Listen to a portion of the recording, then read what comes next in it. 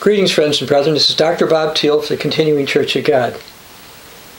Should people accept Jesus? What about atheists? Is Jesus the Messiah or not? Can you be proven either way? Well, I think there is proof. I think there's sufficient proof, even for atheists, if they're willing to take a look at it. If you're an atheist, or a Jew, or a Muslim, or whatever, I think if you have real love of the truth, and you'll properly review the evidence, the truth would lead you to accept Jesus as the Messiah. Now, some of you already looked at the evidence and you've made your decision. And that's great. But even if you looked over the evidence before, I'm hoping that with this sermon I can help you have more information, so not only can you be personally helped, but that you can also help others who have questions or might struggle with their Christian faith. Now, there's over 200 prophecies from the Old Testament writings that Jesus fulfilled. And we go over those in a book that we have called Proof Jesus is the Messiah. Now, this book, which has a lot of what I'm going to go over today, is available free at the www.ccog.org website. Go to the Literature tab, click under Books or Booklets, and you can find this, and you can read it. It's there. You don't have to give us your email address. There's no tricks. You can just have it if you want to read it. And I'm not going to go through all those 200 today, but I'm going to go through some other things. And there's also secular evidence. There's also some prophetic evidence. And even according to certain Jewish interpretation of Hebrew Scriptures, Jesus came when the Messiah was supposed to. Now, I mentioned about prophecy. Now, can prophecy be any kind of evidence? Is it important at all? Well, if we go to the book of Revelation, Revelation chapter 19, starting verse 10, and I'll be reading from the New King James. It says, "For the testimony of Jesus is the spirit of prophecy." So according to the Bible, fulfilled prophecies are testimonial evidence. Now, even if you don't believe scriptures are inspired, and let's say atheists don't, you're not interested in that, if they've been fulfilled outside of the Bible, you should at least give some consideration that maybe there's some reality for this. We're supposed to be certain, by the way, about Jesus being the Messiah, not just, oh yeah, there was a Jesus, and yeah, he probably came, yeah, I think he did, maybe. We should have certainty. In Luke's Gospel account, Luke begins chapter 1 and makes a few comments about why he's writing. Okay, Luke wrote, "Inasmuch as many have taken in hand to set in order a narrative of those things which have been fulfilled among us, just as those who from the beginning were eyewitnesses and ministers of the word delivered to them to us. It seemed good to me also, having a perfect understanding of all things from the very first, to write to you an orderly account, most excellent Theophilus, that you may know the certainty of those things of which you were instructed." And we need to have certainty that the Bible is the Word of God, Jesus is the Messiah. We have information, again, about Jesus. I held up the book we have on that. And as far as the Bible goes, we've got a book called Who Gave the World the Bible? Also available at ccog.org website. Now, I'd like to read something the Apostle John wrote. This is from 1 John 5. You can follow along if you want. I'm going to start verse 12.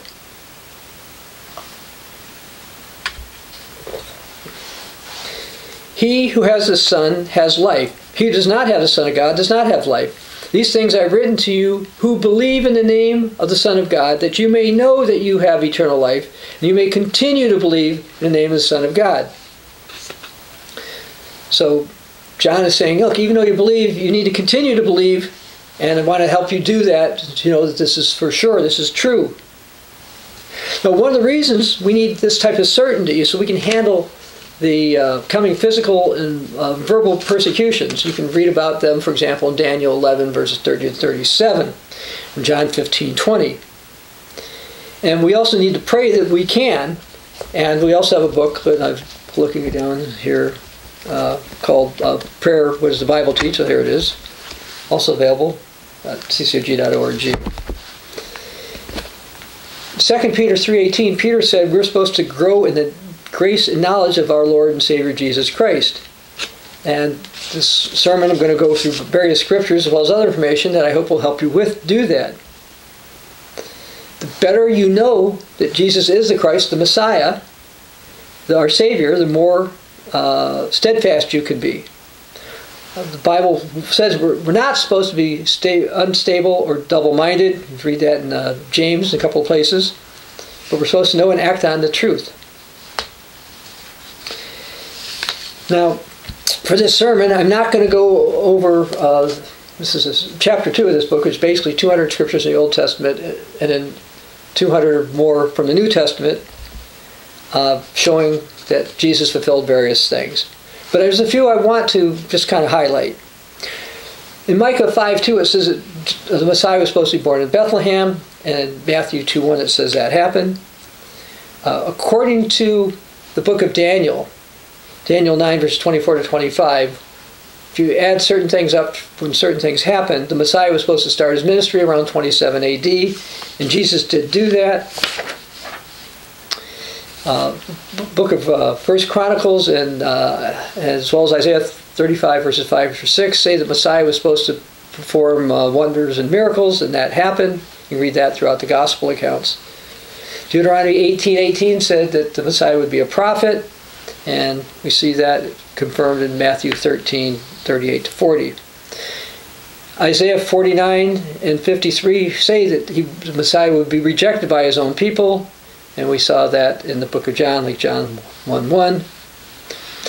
Some get more specific, like Zechariah 11:12 said the Messiah was supposed to be betrayed for 30 pieces of silver, and we see that happen in Matthew 26:14 to 15.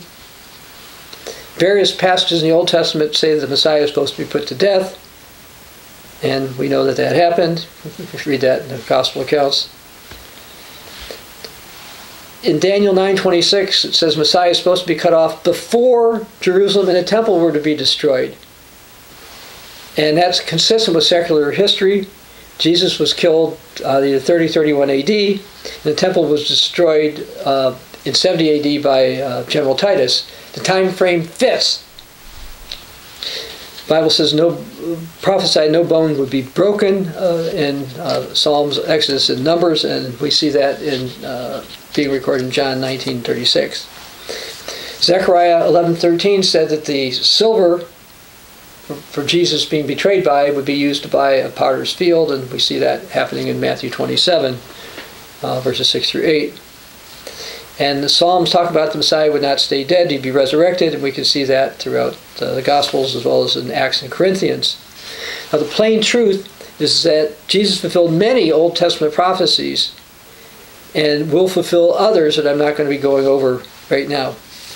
Statistically, it could only have been Jesus that fulfilled them. The probability of someone fulfilling what Jesus fulfilled, there had to be a divine aspect to this. No randomness, and I'm going to get more statistics later.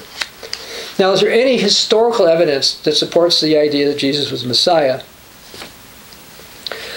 Well, one kind of piece of evidence I think is a legitimate one is that there's more ancient New Testament documents that mention him than any other figure in ancient history. There's actually at least 5,800 Greek documents that contain at least part of the New Testament. That's a massive amount of information or data or artifacts, you want to call them that, by historical standards. Remember, they didn't have smartphones, they didn't have printing presses and things like that back then. Of course, some will discount that and say, well, that's not relevant. But again, it was very hard to get all those copies, and why would they do something for somebody who wasn't there? There's also something called the James ossuary. Now, an ossuary is a box they put people's bones in. They would bury you in like a cave or something, and then after your flesh was gone, they put your bones in a box. Anyway, there's this first century box with the inscription translated in English as Jacob or James, son of Joseph, brother of Jesus. Now that's archaeological evidence, not that Jesus was a Messiah, but that accounts of him in the Bible having a brother named James, which you can see, for example, in Galatians 1:19, and being considered the son of Joseph, which he was considered, according to Luke 3:23, are consistent. Now, some secularists said, oh, okay, this couldn't be legitimate. Somebody could just etched on this inscription later. But that's really not the case, because this inscription contains something called patina, which is caused by oxidation over time. And what's there is consistent with this coming from the 1st century. So it wasn't something made centuries later to prove the Bible is true or Jesus was here. There's also something known as the Pilate stone. It's a damaged block out of carved limestone. And it's got partially intact inscription. It mentions Pontius Pilate, who was prefect of the Roman province of Judea from 26 to 36 AD. And it was discovered at the site of Caesarea Maritima in 1961. Maritima. The artifact is particularly significant because it's a find from the 1st century, and it mentions Pontius Pilate. And that shows, therefore, that Pontius Pilate was there when the New Testament said he was there. What about other evidence? And I go through some of this in more depth in this book. But basically, non-Christian sources such as Flavius Josephus, the Babylonian Talmud, Pliny the Younger, Tacitus, Marabar Serapion, Suetonius, Thales, Lucian, Phlegon, and Celsus, via Origen, reported things about Jesus' Christianity, such as Jesus lived during the reign of Tiberius Caesar, which the New Testament confirms. He led a virtuous life. He was some type of a wonder worker. He had a brother named James. Followers said he was the Messiah. That John the Baptist was executed by Herod. And by the way, all these things are confirmed in the New Testament. But we're talking about things outside the New Testament. Jesus was executed by Pontius Pilate. He was executed on Passover. Darkness happened on the day he died. An earthquake happened the day he died.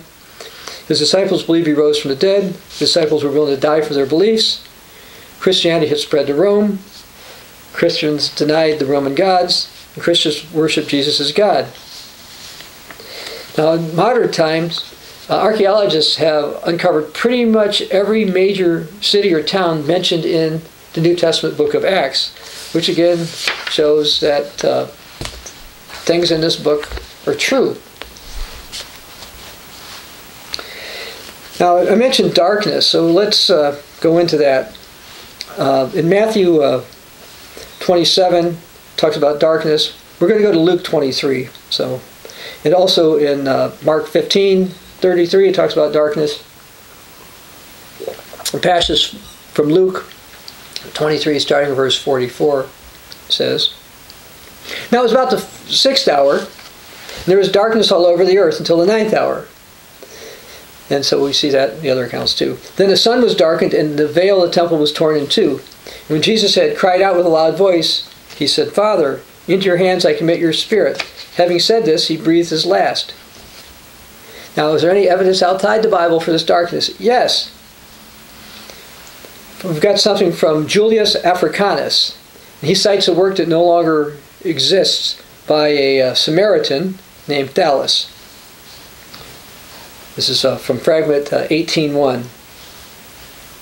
On the whole world there presented a most fearful darkness, and the rocks rent by an earthquake in many places in Judea and other districts were thrown down. This darkness, Thales in the 3rd book of his history calls as to appear to me without reason, an eclipse of the sun. For the Hebrews celebrate the Passover, the 14th according to the moon. An eclipse of the sun takes only place when the moon comes out of the sun. It can't happen at any other time, but this interval between the first day of the new moon and the last of the old, that is their junction. How then should an eclipse happen when the moon is almost diametrically opposite the sun? Let that opinion pass, however, let it carry the majority with it. And let this portent of the world be deemed the eclipse of the sun, like others portent of the eye. So what he's saying is, this happened. Doesn't make sense. Physically, it shouldn't have happened during the Passover because the This was a time of a full moon, not a new moon. The moon's in the wrong place for this darkness to happen. It was not an eclipse. It was a supernatural event. And there's evidence outside of the Bible for that. And there was somebody who I once met, an author who was in the Church of God. His name was Alfieri. He wrote a book called The Darkness as a Crucifixion. He goes through lots and lots and lots and lots of proofs of why this happened, and that, yes, it's not just one account. People knew that this happened. And this is a supernatural event. And there is historical evidence that it happened. And Flavius Josephus talked about talked about Jesus. Josephus talked about Jesus.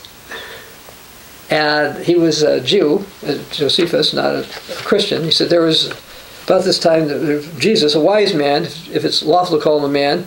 He was a doer of wonderful works, a teacher of such men as would receive the truth.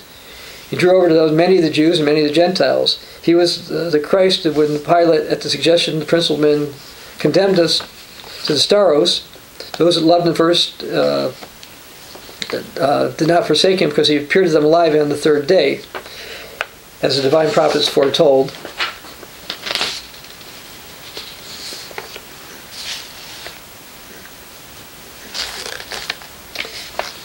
And he's got some other accounts about Jesus being led up by Jewish leaders to get killed.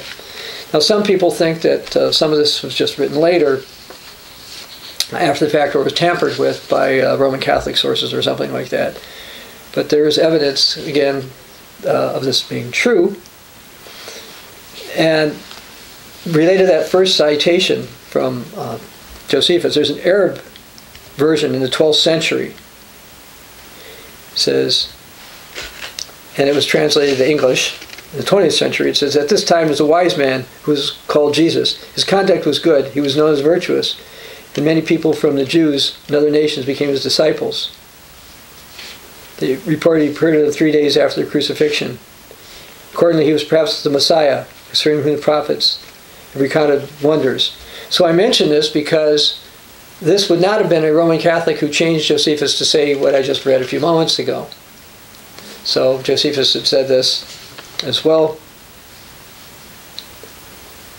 And there are some other things as well about that. Now, going to Jewish sources, the Talmud says it was taught that on the eve of Passover, Yeshu, which is the word for Jesus, Yeshua, was hanged. A herald went forth and cried, he's going forth to be stoned because he practiced sorcery and enticed Israel to apostasy. And who can say anything in his favor? Let him come forward and plead on his behalf. So notice that even a Jewish source said Jesus had some kind of supernatural power. Now they're calling it sorcery. Some have distanced themselves from this reference because Jesus was crucified, but murdered by hanging on a tree. And it says he was hanged here, and they also have him about being stoned, but Jesus was hung. The Bible says that. The New Testament says that. Jews who don't believe in Jesus don't really necessarily want to push that, but we have this from there. What about non-Jewish sources? Well, one comes from the Roman historian Tacitus. Said there was a rumor, about Nero had this fire. So Nero wanted some rumors to go out. He didn't want to be blamed for Rome being burnt down. So since he was being blamed for it, here's what Tacitus wrote. To suppress the rumor, Nero fabricated scapegoats and punished with every refinement the notoriously depraved Christians, as they're popularly called. Their originator Christ had been executed in Tiberias region under the governor of Judea, Pontius Pilate. That agrees with the New Testament. But in spite of this temporary setback, the deadly superstition broke out afresh, not only in Judea, where the mischief started, but even in Rome. All degraded and shameful practices collect and flourish in the capital. First, Nero had self-acknowledged Christians arrested. So he first get those who claimed to be Christian arrested. Then large numbers were condemned. Their deaths were made farcical. So we see that Tacitus was against Christianity. And by the way, Tiberius was emperor from 14 to 37 AD. And remember, Jesus was killed 30-31 AD, so right during the time. That's consistent with the timing. And as far as other things go, Jesus said his followers would be subject to persecution. And we have evidence here of persecution that happened. So Jesus predicted something that we see historical evidence outside the Bible happen.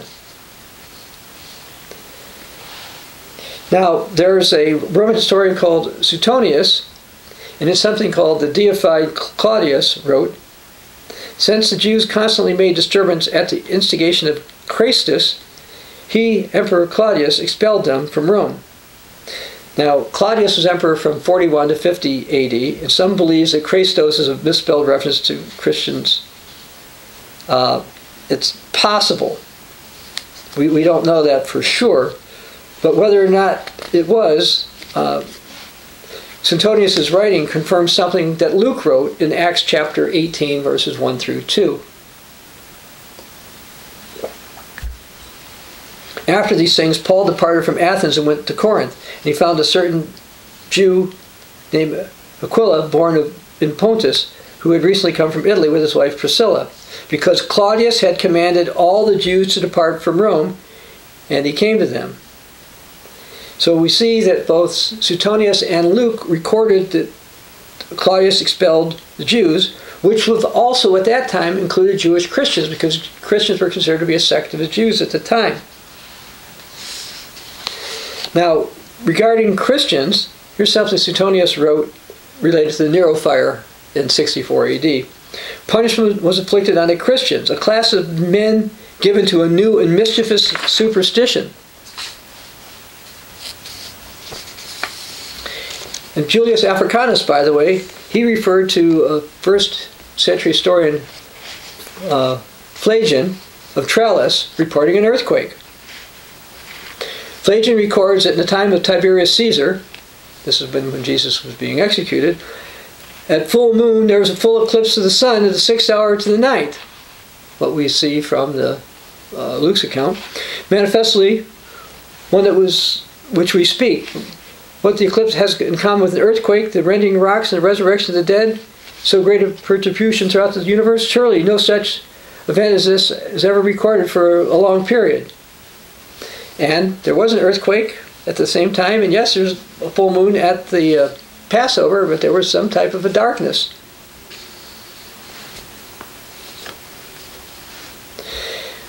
Origen of Alexandria mentioned that the writings of the secular Greek historian Pelagian also mentioned earthquake and darkness. I'm not going to go through there again.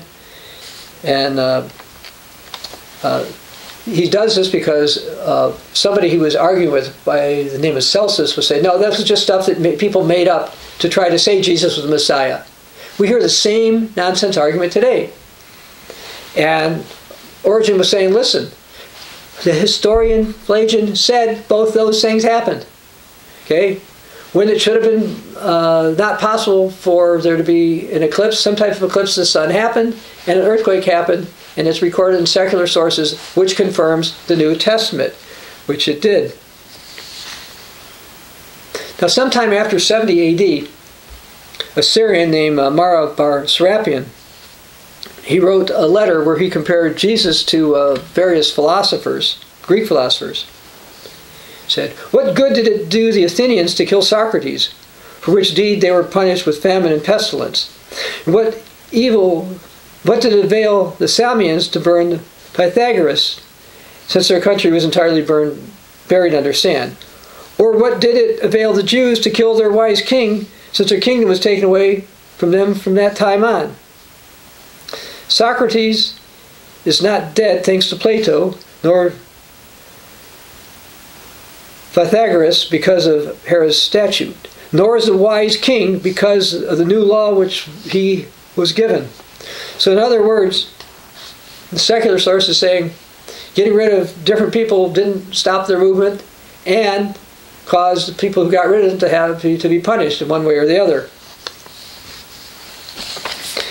Now, Pliny the Younger, he wrote Emperor Trajan, said, it's my rule, sire, to refer you to matters of which I'm uncertain. It says, I was never present in any trial of any Christians, so I don't know what the normal penalties ought to be. And so he's trying to figure out, what to do about them, and he asks them, what to do. He says, any who denied that they had been or were Christians, I think they should be discharged as not Christians. We're not going to kill them for not being it. And if they'll curse Christ, I think it's a good idea to get rid of them, to not kill them as well.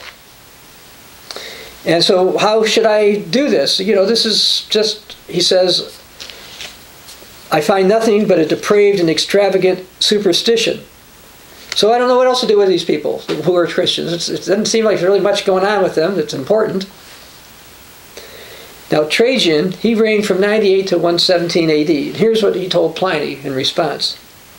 You've taken the right line, my dear Pliny, in examining the cases to those denounced to you as Christians. It is extremely proper. For there's no hard and fast rule that we can really lay down.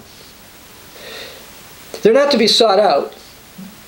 If they're informed against and the charge is proved, then they are to be punished.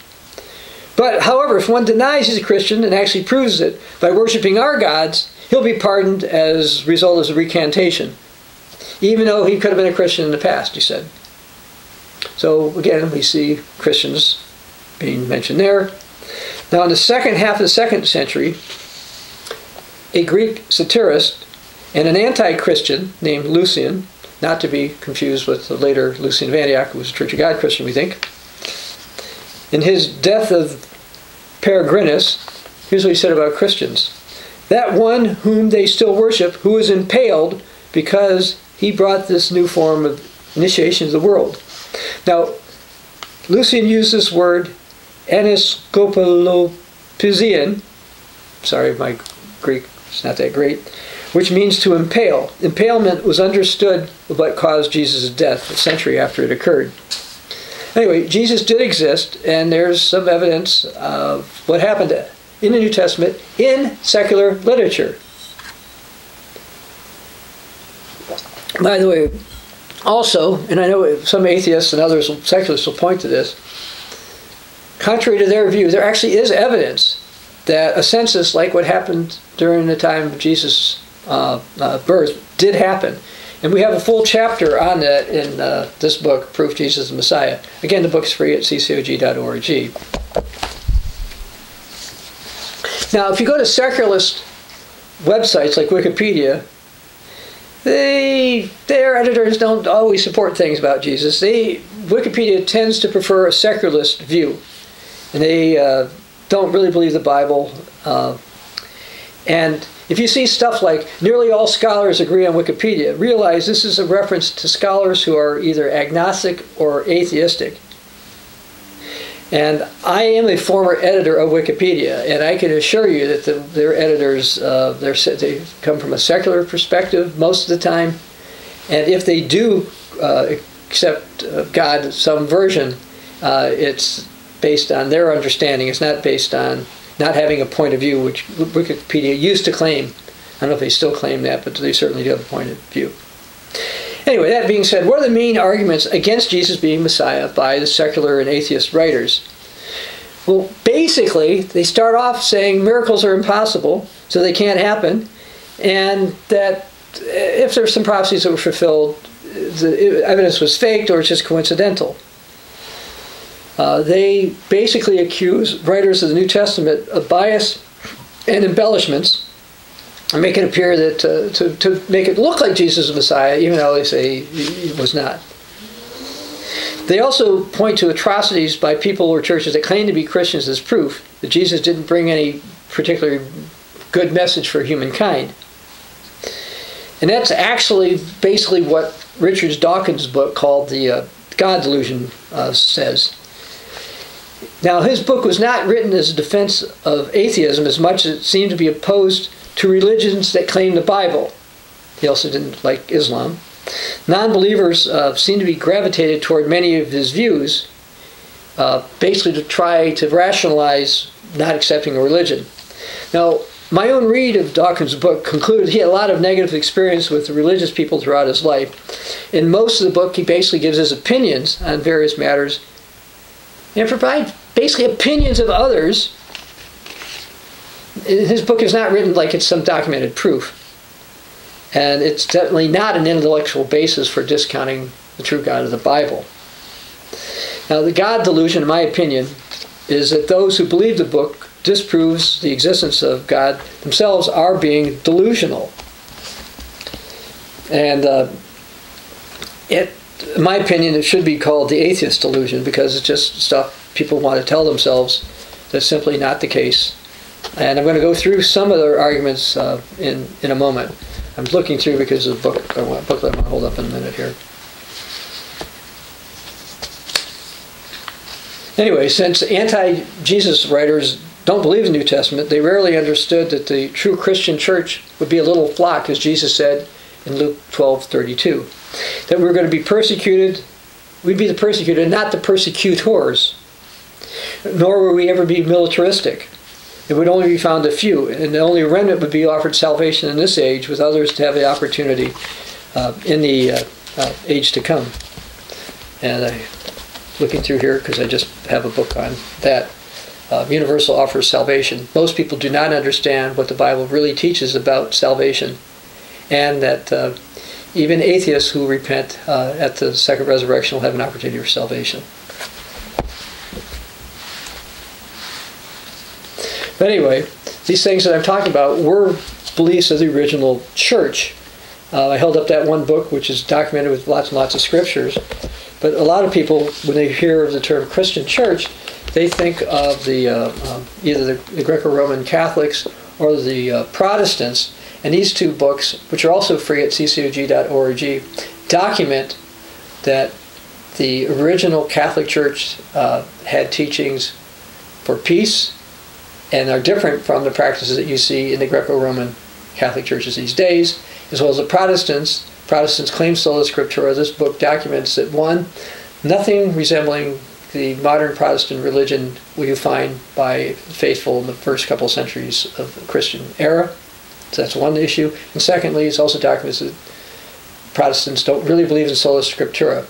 If you're a Protestant and you think you do believe in sola scriptura, and you actually read this book, and understand it. I can't understand how you could possibly think that Protestantism is based on sola scriptura. That's my challenge to any Protestant.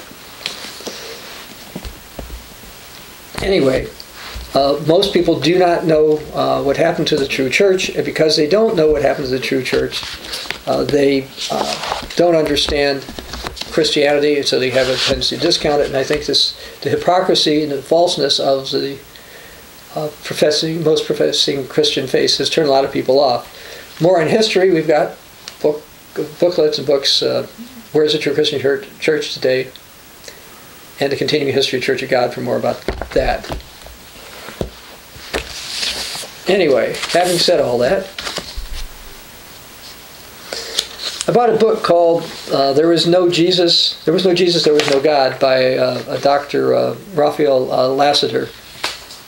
And it brought up a lot of personal beliefs and opinions. And I'm going to go through 16 of them.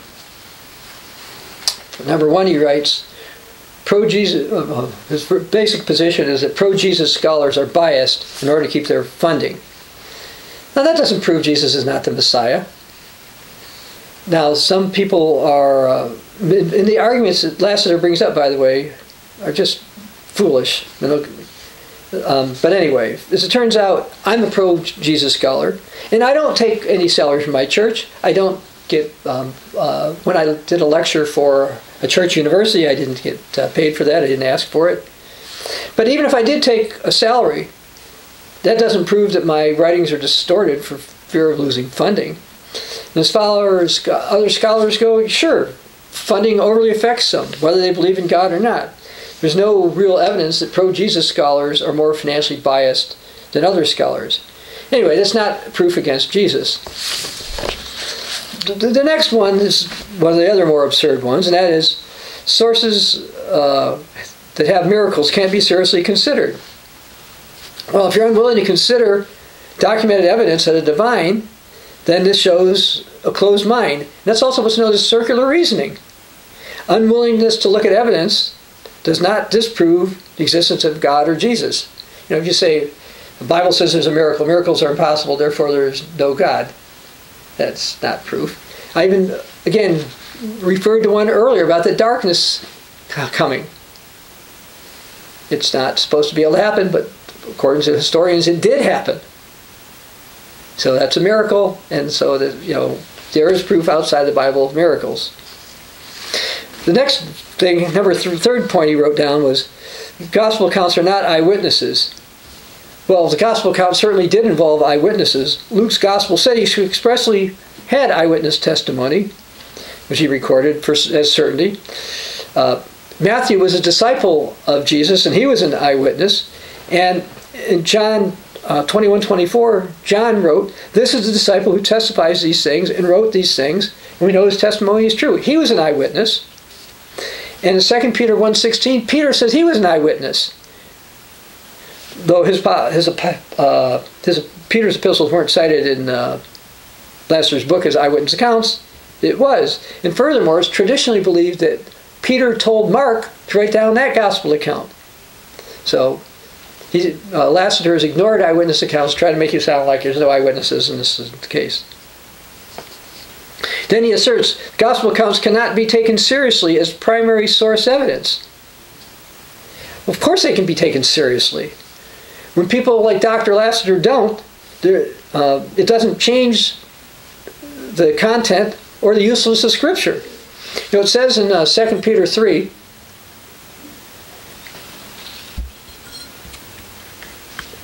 verse 16, all Scripture is given by inspiration of God and is profitable for doctrine, for reproof, for correction, for instruction in righteousness, that the man of God may be complete, thoroughly equipped for every good work. And there's like a dozen or so predictions Jesus made in the Gospels that have been fulfilled, came to pass outside of the Bible or the New Testament. He claims, Lastaster claims, number 5, Old Testament is a bad source for the Apostle Paul to use to point to Jesus. Well, the Old Testament is an excellent source to provide information about Jesus, as Paul and others have. Jesus fulfilled at least 200 prophecies. As I say, I've held our free book up, Jesus is the Messiah. There it is. And they're in here.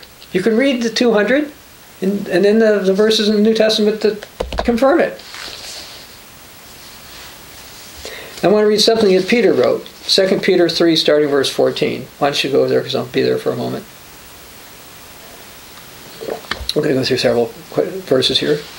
Peter writes, therefore, beloved, looking forward to these things, be diligent to be found by him in peace, without spot and blameless, and consider that the long-suffering of our Lord is salvation.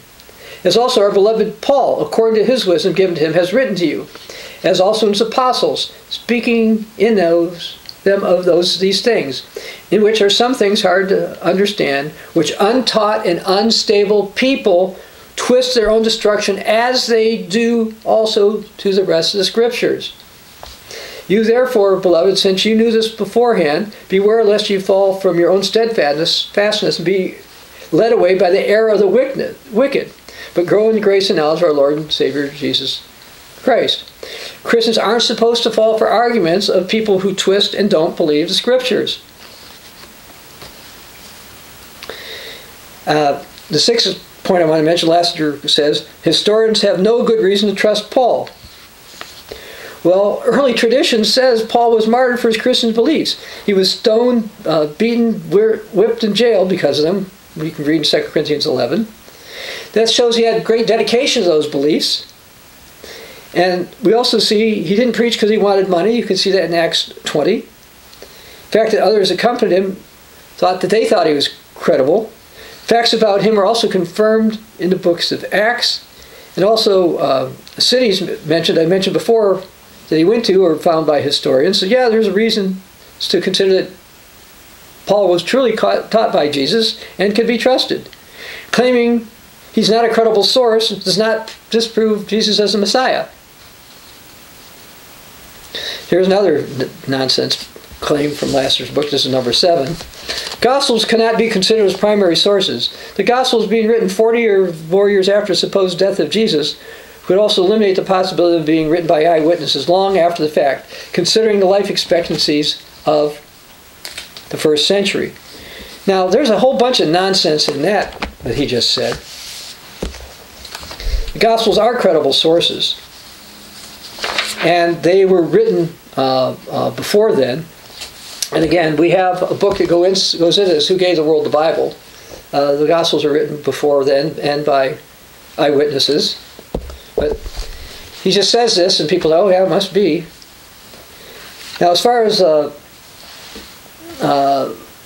other sources, Lataster should know it was reported the Apostle John died sometime during the reign of Emperor Trajan, which meant John was alive to at least 98 AD.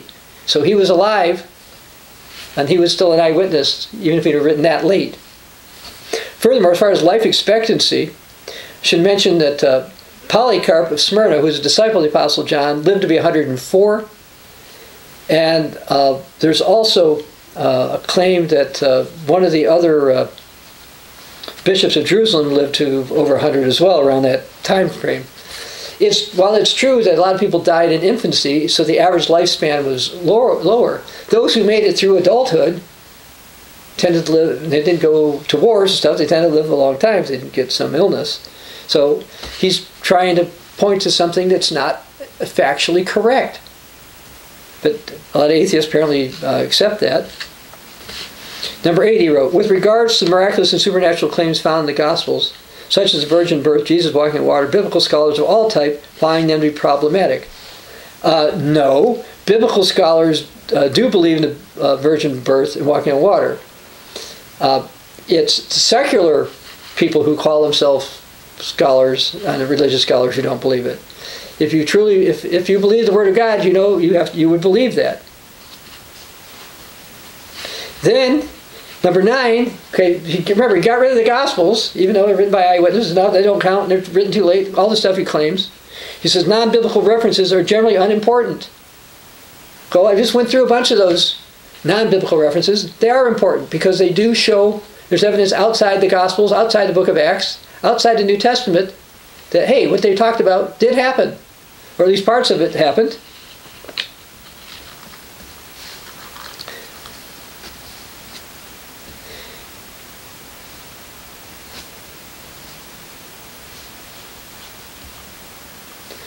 Now, there's no proof that Josephus' or Tacitus' writings related to Christianity were altered to the point of worthlessness. Lataster has basically claimed that they would have been cited in earlier literature if they were legit. However, that claims not proof. Others have found Josephus and Tacitus' writings were sufficiently reliable to use them. You know, Revelation 22 verse 15 warns about anyone who loves and practices a lie, and those who refuse to accept Jesus, I say, are clinging to a lie.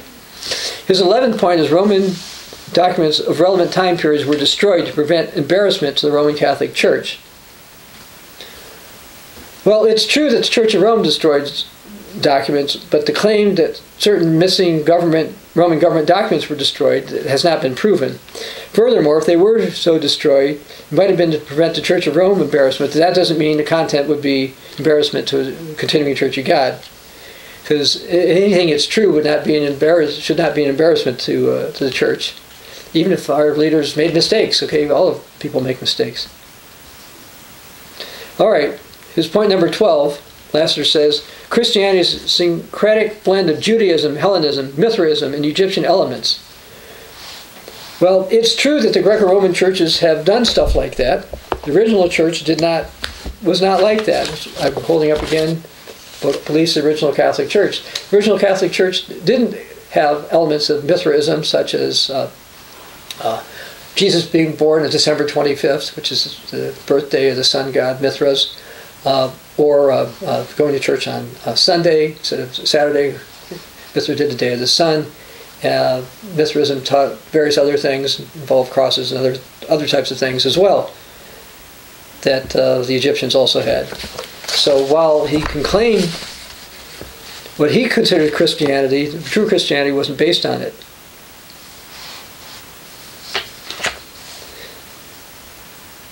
And the Christian faith is not syncretic, and the Bible actually warns about that, particularly in the New Testament. It tells us to contend earnestly for the faith once for all delivered to the saints, Jude 3, and that did not include Egyptian elements or Mithraism. 13. Lataster writes, it's up to the believer to prove that their God exists. Well, actually, God of the Bible challenges people to prove themselves whether or not he exists. He doesn't require Christians to prove it to others that he exists, but he does expect them to be able to give proper answers to questions, which is one of the reasons I've held up various pieces of literature, including one I keep looking for, and I keep putting so many books over it I don't see it. I'll have to find it again when I get to it.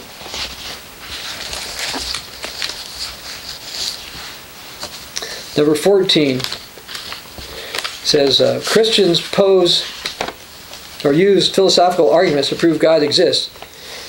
Yet why must it be the Judeo-Christian God? Okay. And let me go to say that, yeah, there's philosophical arguments that prove that there's a God, and that's the book I keep wanting to look at. We have a booklet here called Is God's Existence Logical? You can prove God's existence is logical. I am a licensed and published scientist, and I believe it's unscientific to say that life sprang from nothing, from non-life. My view is scientific. It is backed by science. There's other aspects of the universe that only makes sense if there is something spiritual, a spirit being, a God. Now, the fact that there had to be something that created it doesn't of itself prove that the God of the Bible created it. That part is correct. However, if you look at all the details and you look at all the scriptures, you can prove it's the God of the Bible who is the true God. And he goes further, says 15, we have no good evidence for the existence of any God worthy of that name, let alone a specific God such as Yahweh, the commonly accepted God of Judeo-Christianity. Well, as far as Yahweh goes, the Yahweh being, fulfilled prophecy is sufficient evidence, but he doesn't want to look at that. And furthermore, the fact that he says, on one hand, you can't pay attention to miracles. On the other hand, he says, there's no God, evidence of God, any God worthy of the name. Well, a God worthy of the name would be able to do miracles, and our God does do miracles. Yet, people like Dr. Lataster said it's not even possible. It's a little wonder he rejects the truth, because he's got so much circular reasoning going on. But you don't have to be like him, and you can believe and act in the truth about Jesus. Now, he had a 16th point, where he claimed that mathematics demonstrates the implausibility of Jesus and God. But he didn't actually, he goes in a lot of details about it, but he doesn't use any numbers. And if he did, we assume it would be based on his own biases. Now, I want to read something that the Apostle Paul warned Timothy. And this is 1 Timothy chapter 6, starting in verse 20.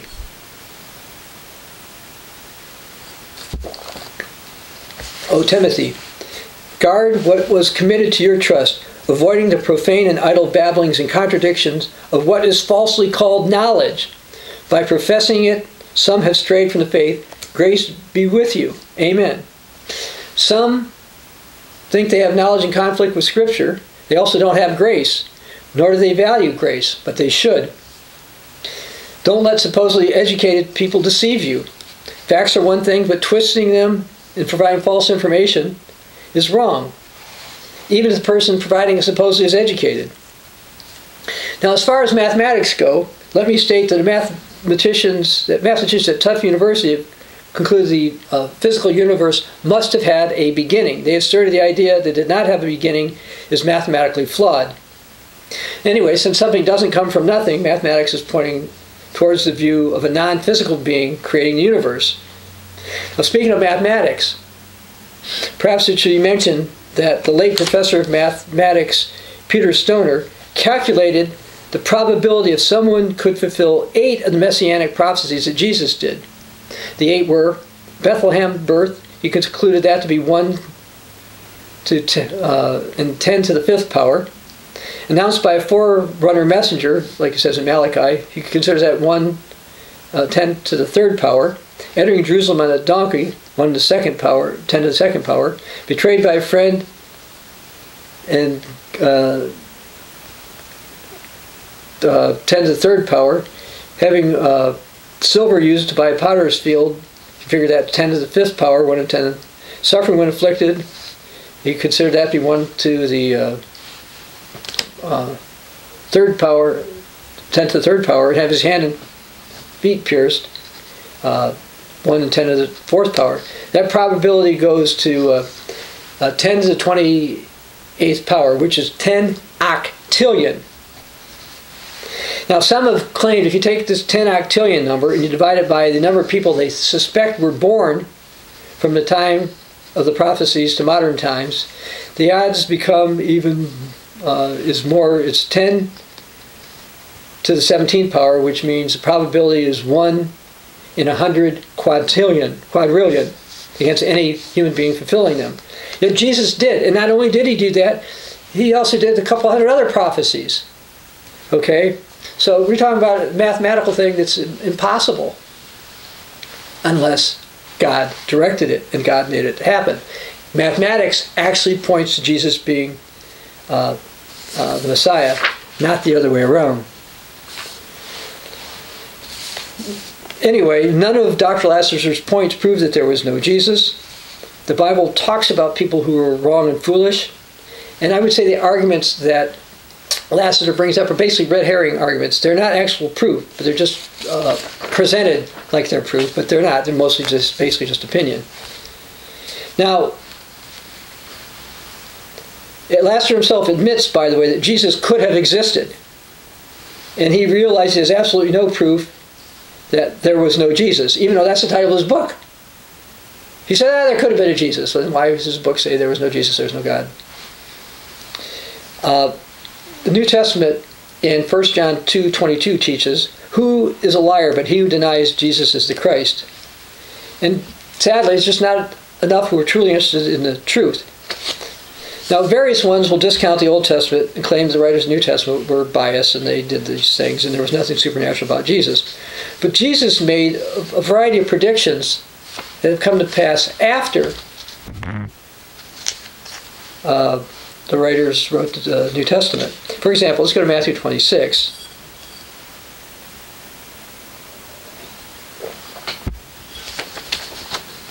It says, when Jesus was in Bethany, verse 6, the house of a leper, a woman came to him, and she put on fragrant oil and poured it on his head. And the disciples didn't like it. Look, this is a waste of money, should have been gone to the poor. But verse 10, Jesus was aware of that. He said, why do you trouble the woman? For she's done a good work for me. For you have the poor with you always, but me you do not always have. For in the pouring this fragrant on my body, she did it for my burial. Surely I say to you, wherever this gospel is preached in the whole world, what this woman has done will be told as a memorial to her. And that has been done. And it's also taught by me now. It's been taught in a book about Jesus being Messiah. Jesus also said, Matthew 24, verse 5, for many will come in my name, saying, I, Jesus, am the Christ, and will deceive many. And that certainly happened throughout history. Okay? How many people say, okay, I'll say myself, I am Bob Thiel. Others will claim to be Bob Thiel throughout history. I am Bob Thiel throughout history. It's like, no, it's not going to follow me like that. I wouldn't go out and say that, even though perhaps people in this time will be written in the New Testament. But I mean, Jesus made some statements about himself. He said, well, he was Jesus. Well, why would that matter if he wasn't anybody? He wasn't important. He wasn't going to be important. Jesus warned about persecutions coming to his followers. In John 16:16, he said, the time's coming when those who kills you will think they're doing God a service. Now, this happened in the book of Acts, but we also see it outside the Bible. And the Jewish Talmud advocated putting Christians out of the synagogue. There's also records of various persecutions throughout history. And in Matthew 10:17, Jesus warned about going before councils. But beware of men, they deliver you up to councils and scourge you in their synagogues. This happened to many, if not all, of the original apostles and the Apostle Paul. And we've seen this type of persecution throughout history. And there was a major Jewish persecution of those who professed Christ in 524 AD. Jesus also said in Matthew 10:18, the next verse, you'll be brought before governors and kings for my name's sake, as a testimony to them and to the Gentiles. This happened to Paul in the 1st century, as well as the late Pastor General of the Worldwide Church of God in the 20th century. Although he wasn't forcibly brought, he went and saw them He didn't meet to provide testimony to the Gentiles. I've met with, let's say, some lower level Gentile political people or government people. And we'll see what happens in the future with that. 6, Jesus said people would claim to prophesy and cast out demons in his name. Matthew 7, verse 22. Many will come to me in that day and say, Lord, Lord, have we not prophesied in your name, cast out demons in your name, done many wonders in your name? And I will declare to them, I never knew you. Depart from me, you who practice lawlessness. Well, in that day isn't here yet. Yet throughout history, various false ones have claimed to cast out demons in Jesus' name, prophesy in his name, and claim wonders in his name. You know, how many people, like in my case, people would say, you're going to cast out demons in my personal name? I suppose maybe it could happen, but there's no way I'd go out and say it was going to happen. But Jesus said that about himself, and that has happened. Jesus said the church would last. Matthew 16:18, I will build my church, and the gates of Hades, the grave will not prevail against it. Okay? Well, we're going almost 2,000 years since, and the true church of God still exists. So, and Matthew 24:35. Jesus said, heaven and earth will pass away. My words will by no means pass away. I mentioned there's 5,800 ancient documents. They're actually in Greek, related to the New Testament, which is, and it's actually 2.6 million pages. Okay? So Jesus said his words will not pass away. And his words have been translated to at least 1,521 languages. And people are working on more of them. These are kind of bold claims to make, but they've happened. People don't seem to think, hey, if Jesus wasn't Messiah, then why? These all just lucky guesses that Jesus has? How many lucky guesses do you have to have before it starts to sink in that maybe these are real prophecies and there's something divine behind it? In Matthew 24:14, Jesus said, this gospel will be preached in all the world as a witness to all nations, and the end will come. And substantial evidence has been done to do this throughout the centuries. Some have claimed the gospel has already been preached in all the world, and a partial witness has been given to many nations. And it will, when it is completely fulfilled to God's satisfaction, the end will come, probably in the next decade. And here's something, Matthew 24, verses 1 through 2. Jesus went out and departed from the temple. His disciples came up to show him the buildings of the temple. And Jesus said to them, do you not see all these things? Assuredly I say to you, not one stone will be left on another, it shall not be thrown down.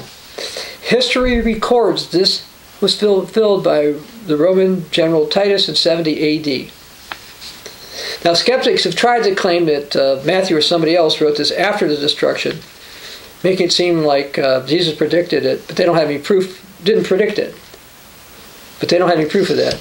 Actually, there's internal statements in Matthew's account that would have been written differently if the temple had already been destroyed. We go into that in our book about proof that Jesus is the Messiah. So I'll hold up again here. I should comment that the anti-miracle scholars have no legitimate argument against these predictions from Jesus coming to pass. There's just too many to dismiss them as lucky guesses. And in Matthew 9, verse 15, Jesus said, can the bridegroom mourn as long as the bridegroom is with them? But times will come and the bridegroom will take it away from them, and then they will fast. And Christians have fasted throughout history. How would Jesus know that would happen? Another lucky guess, apparently, they say. Okay, here's a 12th one.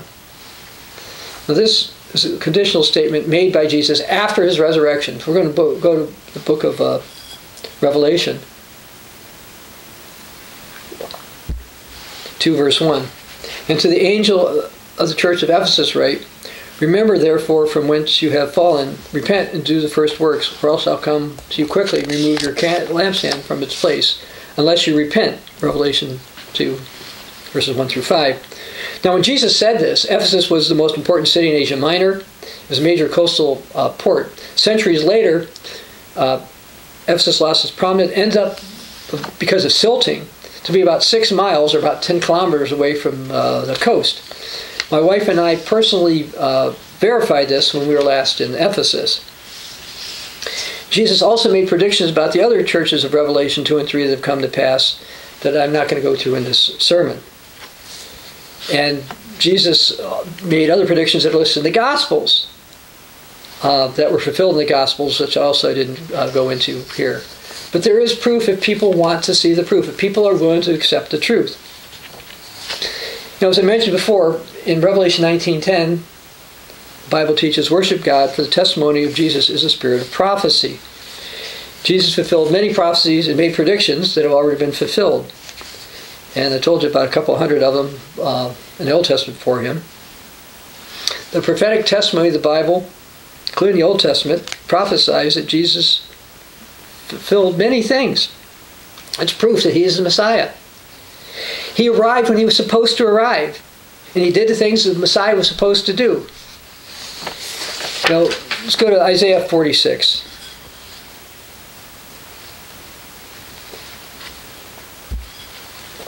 Starting in verse 9.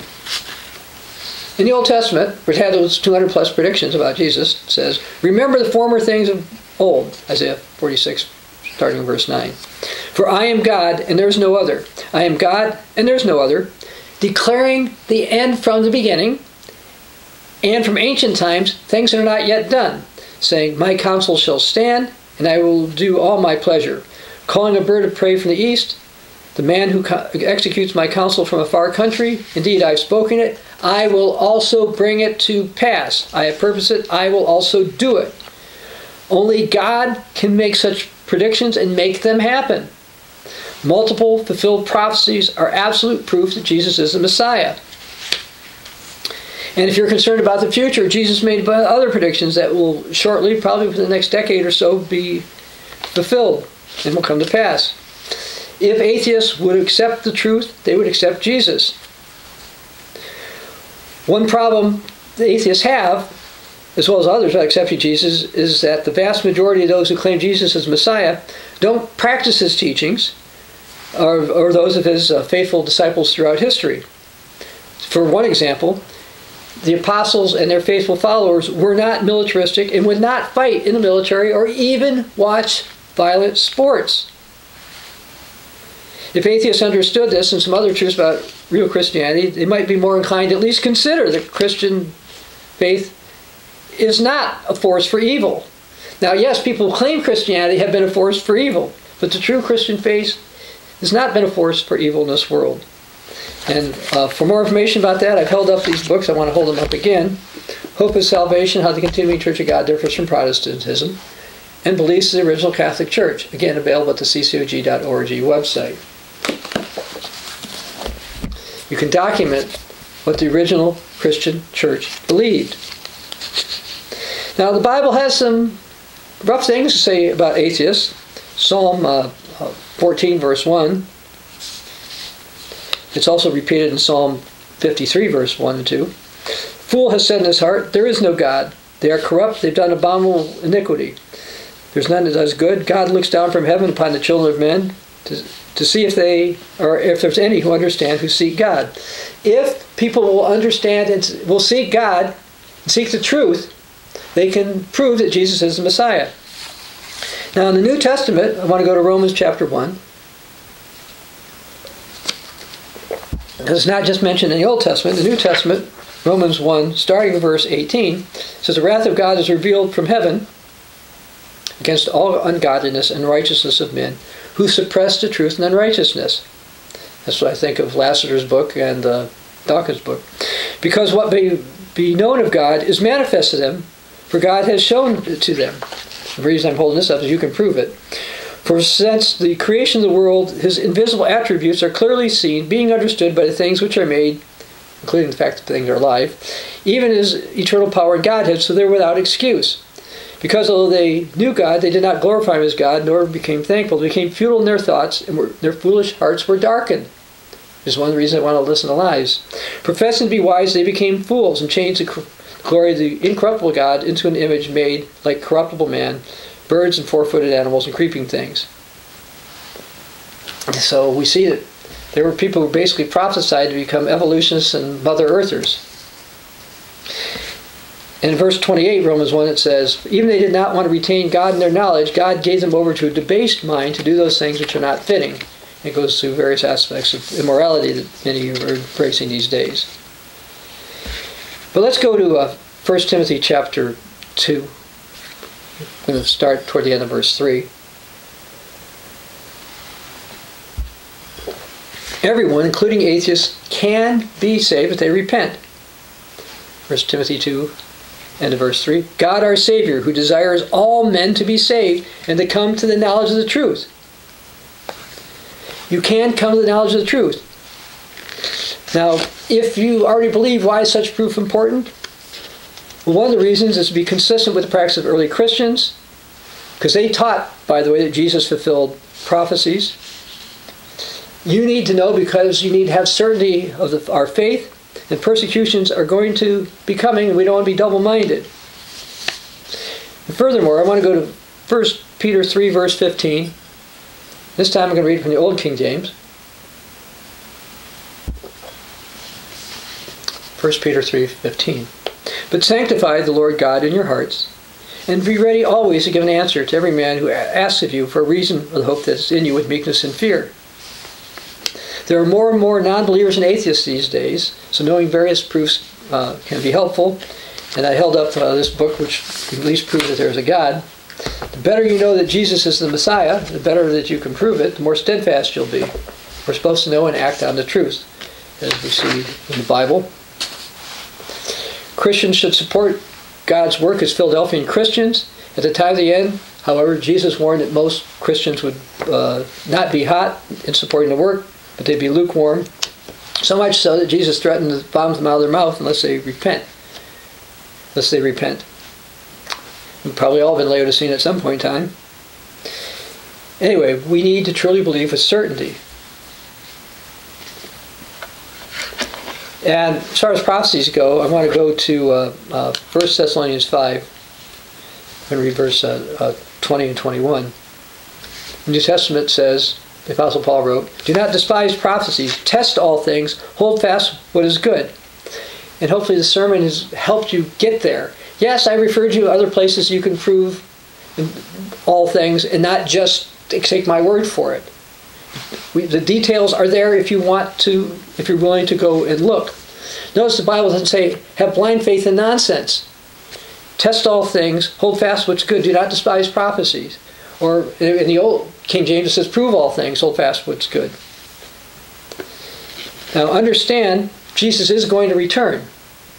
In Luke 21 verse 36, Jesus said, watch therefore, pray always that you may be counted worthy to escape all these things that come to pass and stand before the Son of Man. But persecutions are going to hit before he comes. I mentioned Daniel 11, but also Daniel 7:25, Revelation 13:18, and Revelation 14. We need to be ready. Now Jesus was and is the prophesied Messiah. We have a booklet that I've got down here. I keep changing my order here. Called Is God Calling You? That you may want to read. Irrespective of your past, God can be calling you now if you're willing to go forward. You don't have to go there, but 1 John 1:9 says, if we confess our sins, he is faithful and just to forgive us our sins and cleanse us from all unrighteousness. Now let's go to Romans chapter 10. Romans 10, starting verse 8. What's it say? The word is near to you, in your mouth or in your heart. That is the word of faith which we preach. Which is what I'm trying to do now. That if you confess with your mouth the Lord Jesus and believe in all your heart that God has raised him from the dead, you will be saved. For with the heart one believes unto righteousness, and with the mouth confession is made unto salvation. The scripture says, whoever believes on him will not be put to shame. For there is no distinction between Jew and Greek, for the same Lord over all is rich to all who call on him. For whoever calls on the name of the Lord will be saved. Jesus was and is the prophesied Savior and Messiah. Those who properly obey him upon being baptized are given God's Spirit. And Peter knew people would be called during his age and later. For example, in Acts 2:38, Peter said, Repent and let everyone be baptized in the name of Jesus Christ for remission of sins, and you'll receive the gift of the Holy Spirit. The promises to you and to your children and those who are far off, as many as our Lord God will call. And I want to read from Ephesians 2, starting verse 8. For by grace you've been saved through faith, and that's not of yourselves, it's a gift of God, not of works, lest anyone should boast. But you can go and look at the truth, so you'll understand it, and God will call you. And if you are called, we are his workmanship, created in Christ Jesus for good works, which God prepared beforehand, we should walk in them. And how should we walk? Jesus said, John 15:13-14, greater love has no one than this, to lay down one's life for one's friends. You're my friends, you do whatever I command you. We all need to obey God, repent, and really accept Jesus as Lord and Savior, be his friend, be properly baptized, walk in good works, and live as God wants us to live. Jesus came in order to make eternity better for us and for everyone else. We need to endure the end to be saved. We need to believe in truth and act on it. Jesus is the Messiah, and whether you're an atheist or whatever background you may have, you can prove that if you're willing to pursue the truth. And I hope that the literature and the scriptures I've brought up today will assist you along that process. This is Dr. Bob Thiel for the Continuing Church of God.